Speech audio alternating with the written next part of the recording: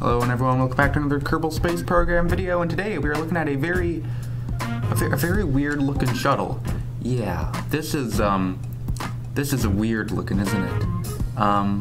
This was actually a canceled NASA project that I will talk to you guys about when we get into orbit, but first of all, we need to get this shuttle launched, because we need to get to the exciting bits, so you guys can obviously leave when I talk about the boring bits. So, just turning on the SAS now, firing up the 3 vector engines and the 2 SRBs, and now we are in the air, just kind of punking the launch clamps as we get off the ground and into the sky, and we can begin our ascent to orbit. This shuttle is identical to the normal NASA shuttle in almost every way, except for that giant hump on the top, obviously.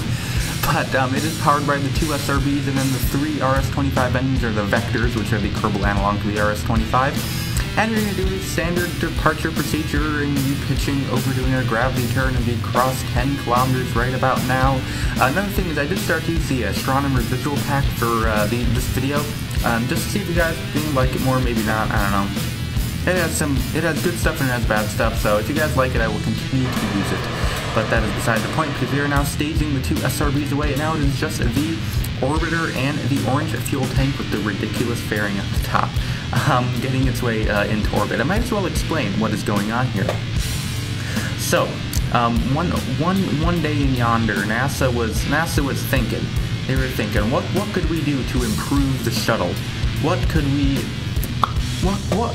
would be the obviously normal thing we could do? And what did they come up with? They came up with this. What their solution was to put a payload in the orange fuel tank. So that fairing, you can actually, in real life, it expands to over 10 meters.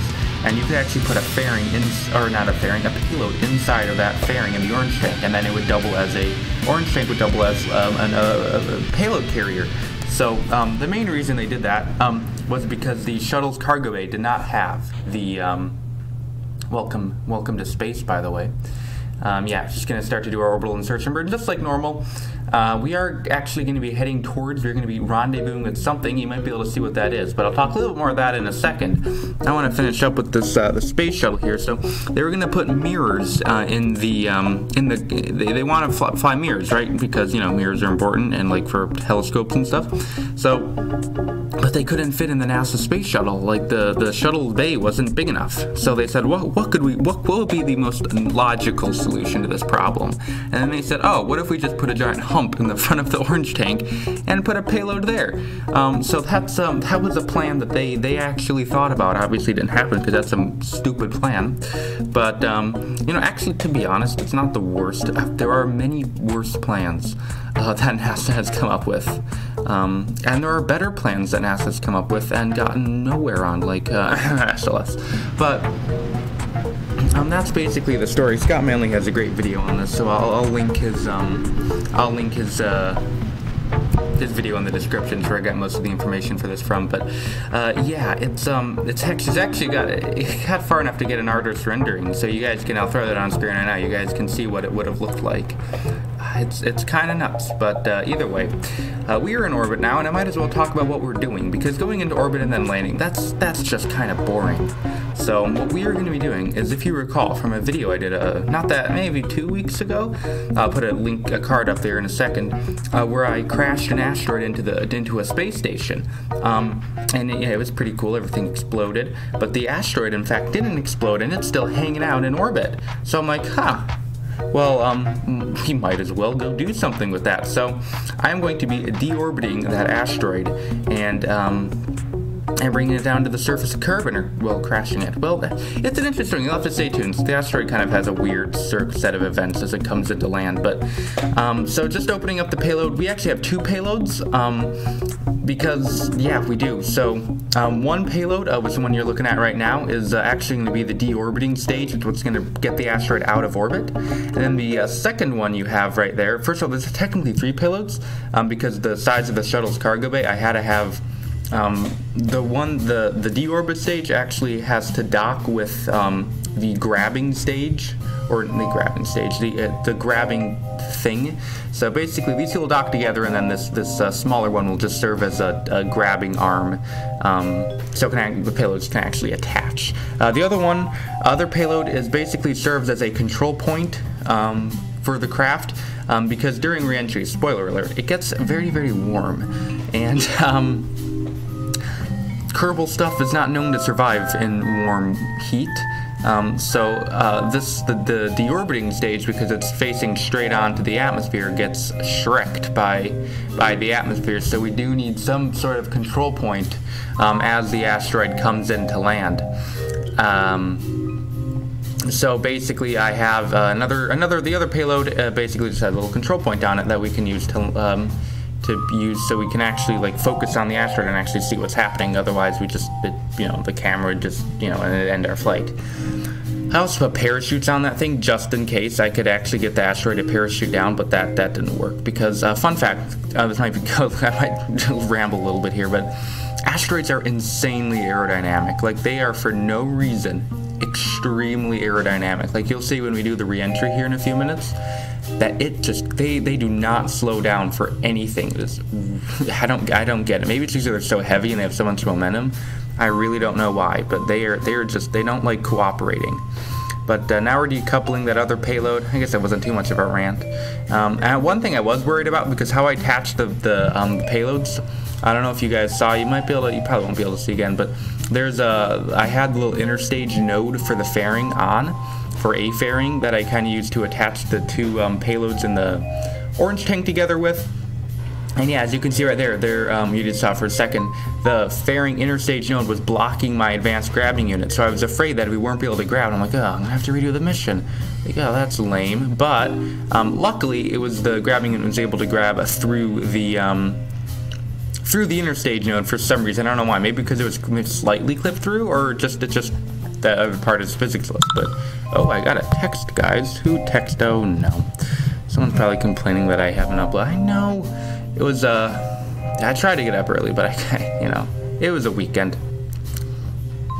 Today was actually daylight savings day for me. So if you don't live in America, we have this thing called daylight savings day. Sailing time. You know what it is. Where the times change. So that was for me last night. So it is like it would be an hour later so today has 25 hours in it. So apologies for any European viewers where this video will be coming out later, and all my future videos the next 6 months are going to be coming out later, just because of the time change. But yeah, daylight saving doesn't make any sense. I do like this one though when I get an extra hour of sleep. But either way, we're now actually going to move the payload around to the back, so these guys are kind of facing in opposite directions. And then we can get ready to deorbit the asteroid in just a moment, but first of all, we are going to have to deorbit the shuttle and the orbiter and bring it back to the Kerbal Space Center, because we can't just have it hanging around in orbit. That's not what I do. I totally don't have 480 pieces of debris in my safe. That's not a thing that I have. So we're gonna go re-entry now, and that'll be fun. Get some hit music going on here for our landing. I really like this song. There's this one guy in YouTube Studio. This is where I get most of my music from, is the Studio Library. Well, I also get the Kerbal music because I'm playing Kerbal Space Program. I forget his name. It's like Quintus something, but he has great music. So if you're in need of uncopyrighted music, that's the guy. You can just search the song that I used. Actually, you probably couldn't. Maybe I'll put his name in the description. Another thing, guys, I would like to thank you guys I hit 550 subs yesterday, and that's crazy because I hit 500 like 2 days ago, and like 400. I hit 300 literally 2.5 weeks ago. It's kind of nuts. So you guys are crazy. You guys, thank you. If you want to subscribe, feel free to subscribe. The button's right there. Just it's fine.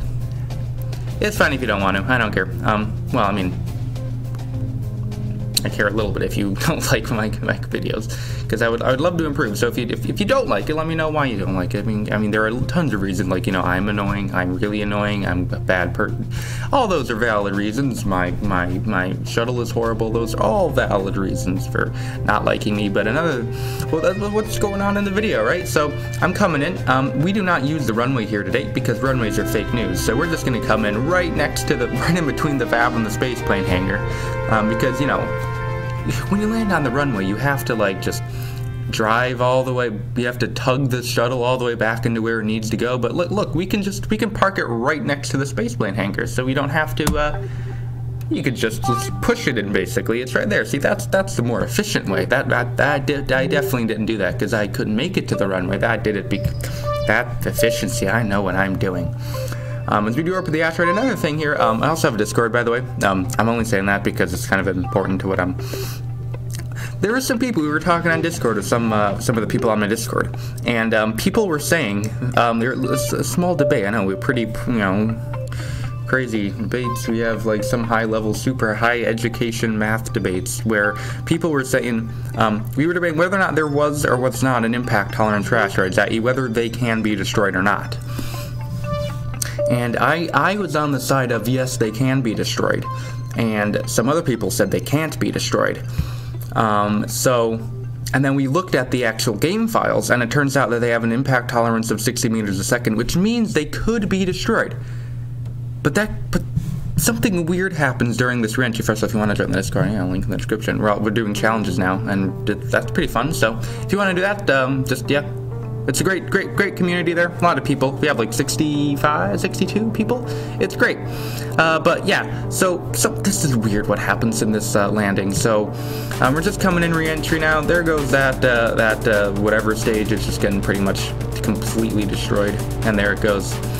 And as you can see, we're barely losing speed. But here's where things get real interesting. I do actually try and pop the parachutes just for the memes, but it doesn't really work. But here's where it gets interesting. Watch what happens to this asteroid as it comes in to the ground.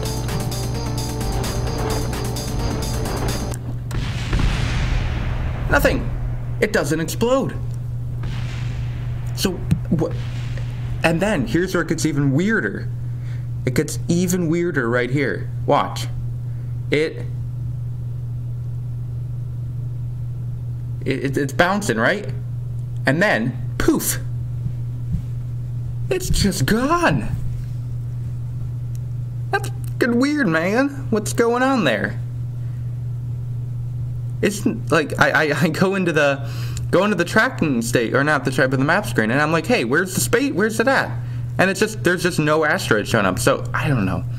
That's weird. I'll throw some cards up. That's the end of this video. Maybe join the Discord. We can talk about it. I don't know. Okay, I'll get out of here. So I'd like to thank you for watching. Next time, please rate or comment to the video. Once again, thank you for watching. We will see you next time, and bye.